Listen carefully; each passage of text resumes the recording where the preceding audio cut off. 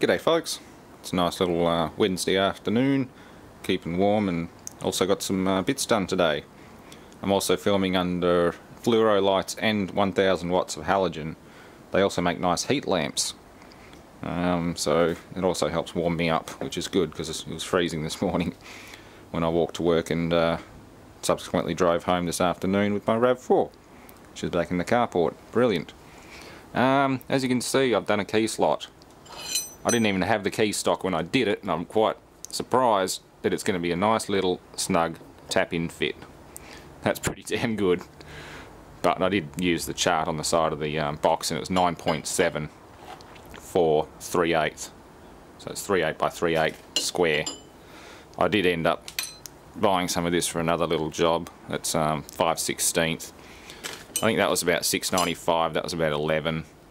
So with a set of drills, it was about $40 something. Those were, almost $50. Those drills were $38, $39, and apparently they've sold well over 100 sets, and people just keep coming back for more because they're actually quite good.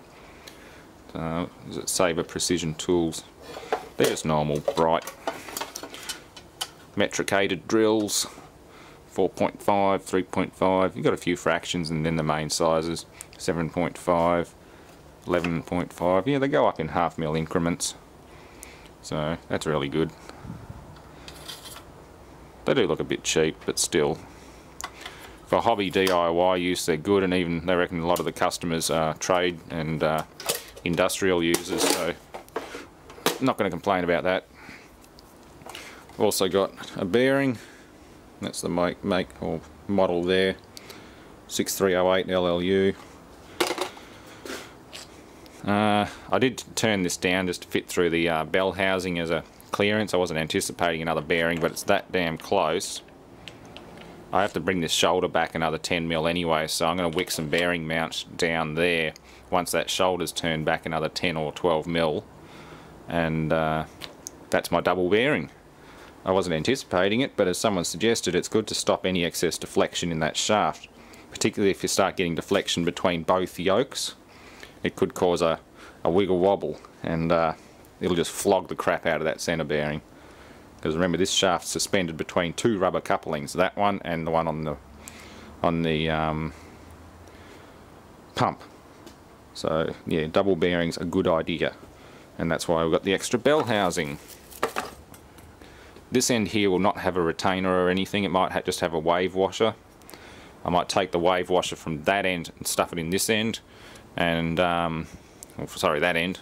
There's supposed to be a wave washer in there, and a minimal amount of bearing mount just to stop them spinning in the outers, because that one certainly does move in its outer. This one here is not so bad. That'll just push in nicely, assuming I don't get it stuck. I almost have to heat up the outer and drop it in. Well, drop the shaft in anyway. It'll be a case of shaft goes in, coupling goes on the inside for the pump, then we work on fitting this. So I just heat the outside of that up with the torch and drop it on and bolt it in, and away it goes. It's done. Very good. So yeah, that's about it at the moment. I've got drills, I've got bearings, I've got my RAV4 back. Let's have a look at a bit more work on this one. Starting with, I think, cut key and make sure coupling fits. Then eventually, before I couple the whole lot up, I'll make new rubber washers. But for now, I just want to get the bell housings and everything sorted out. Make the drive coupling work. Okay, well, that's what the drive unit looks like. I've taken that bearing and just quickly turned the step down. That was last night when I finished it, and now I have to take it apart again, because I set it all in there with a bit of bearing mount. This isn't tight at the moment, but should work quite well. I don't have anything big enough to make a mounting spigot for the or a lining bush for the two halves, but they're close enough. It'll do. Then I've got to look at mounting the flanges and everything on it and actually put it together. It'll be a detachable drive unit essentially. I just unbolt the whole thing and it comes off. It's like a motor without the stator, which is all it is. Yeah, it'll work really well. Get a coat of paint, paint it different to the rest of the unit, like all that could be black or grey or something like that, machinery grey. It'll come up looking pretty schmick. I like it. Oh well, I guess I better undo it. I'm going to do the full assembly, I think. Okay, well there you go, that's the double bearing shaft. I did clean a little burr off that housing and it does drop in just like this one, so they're both going to need a minimal amount of bearing mount compound. Even just spinning it by hand, I can hear this one turning in its housing, so that's not going to be good if it does it fast. It'll weld itself in there. It'll stop it spinning, but it just might possibly make it more difficult to extract. Either way, a bit of bearing mount will help. If it does jam itself in there, well, who cares. Put the whole assembly in an oven for a bit and pop it apart. That's all you need to release something like that. It's just heat. Heat it right up. Even hit the base of the shaft with a bit of, well, you couldn't actually, but you can heat and then freeze things to get them apart. Like to get that bearing off, I'd have to heat the outer race and then cool the shaft down very quickly and it'll just drop off. But anyway, onward. Okay, well, while that sets up and Loctite, well, it should have pretty much be done by now, but I figured I'd strip this down and to cut the damaged portion of the thread off, just to get these nuts out without any hassle. There's still more than enough for the nylock to engage, and I'll just get replacement nuts, which I should already have. They look like M10, so it's either M10 or maybe 3/8, that sort of thing. Pretty easy. I'll redo that shortly. I need to work on some conveyor belt material, either use the little edge off, strip off the edge of my work mat out there, which is about 18mm thick, 19mm thick, or maybe go shopping and get some offcuts from a local supplier, where they should generally just give them away, but who knows. I just want a few rubbishy conveyor belt offcuts, maybe 10 to 12mm thick, because I could stack, yeah, probably two 12s. I don't know, I'll work out an optimal thickness to cut up and punch out. I'll machine a punch just out of a bit of steel tubing, and should be good. Anyway, keep on going, clean these couplings up, give them a good paint, and eventually paint that, hopefully tonight. So once that's painted, that'll be ready to go. Okay, well while the paint on the couplings dries, I figured I'd take the top off this and start cleaning it up. Get some of this Blue Max off it. It's a Loctite product actually. Someone asked me what Blue Max is, and it's a I don't think I have a tube of it at the moment. I've got Copper Max, and it's a just an RTV silicone. It's good for water pumps and things like that. Copper Max is better. I think Blue Max is I think it might have aluminium powder or something in it, but Copper Max is copper powder, and it's quite good. It's higher temp. But as you can see, the pump is fairly big. Like, there's my hand by size comparison, it's big enough. I was trying to get the filter off, but without dismantling half the bloody thing, I can't get a wrench in there. And it's only a gauze filter, as someone pointed out. It's easily cleaned, and looking at it with the flashlight, there are like 2 or 3 little chunks of Blue Max and other silicone stuck to it, so I just flick them off and it's clean. It's not a big deal. All the filtration's done on the return, which is up in here, and that's a paper cartridge filter that I can just pull out and just take down to the local hydraulics shop, or even the truckie shop, and they should have one for their PTO power units and things like that, I guess.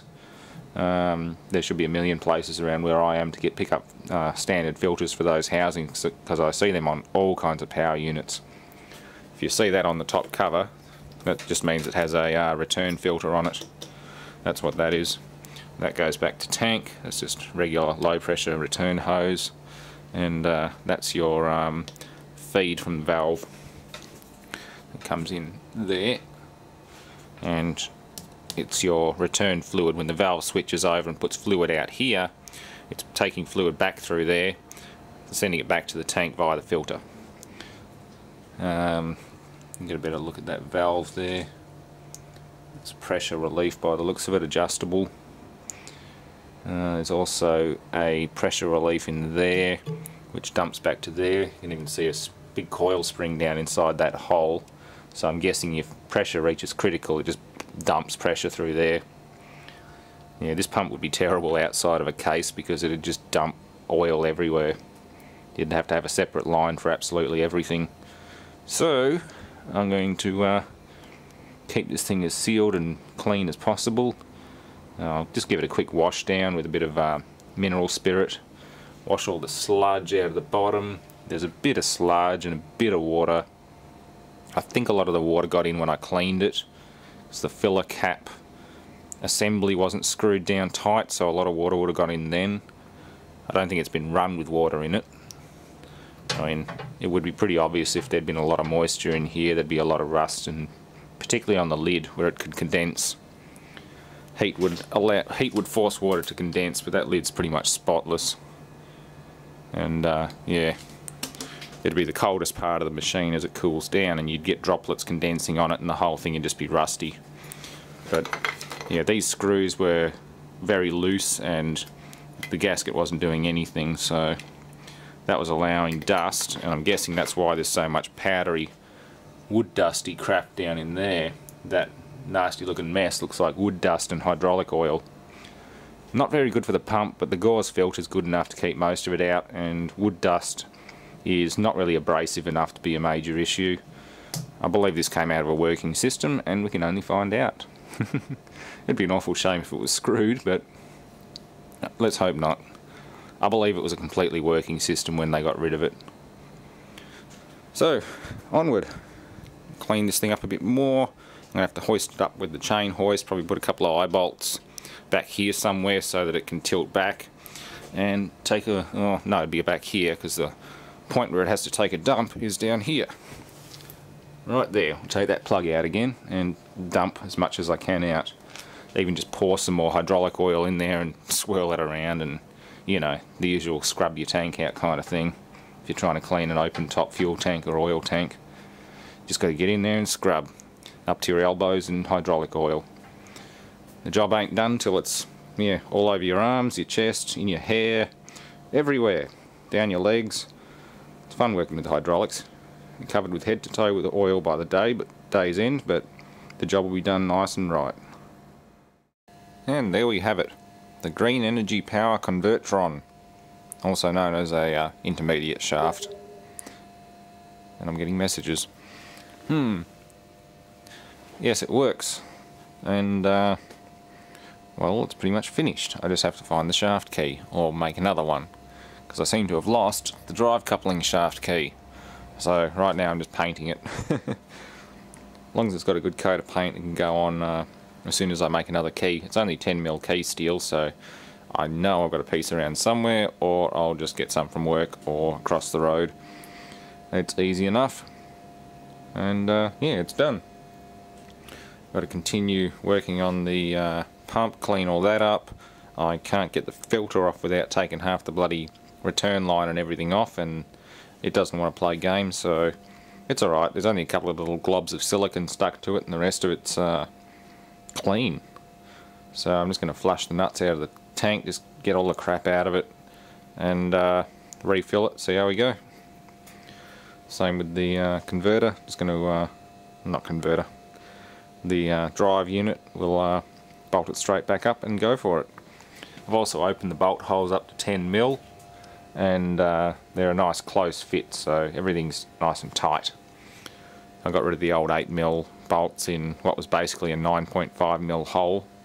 Not very well, precise, so whilst everything was centered, I just drilled one hole at a time and replaced the bolt with a nicely fitting M10 and locking nut, and yeah, we're very good. Job done for now. Thanks for watching.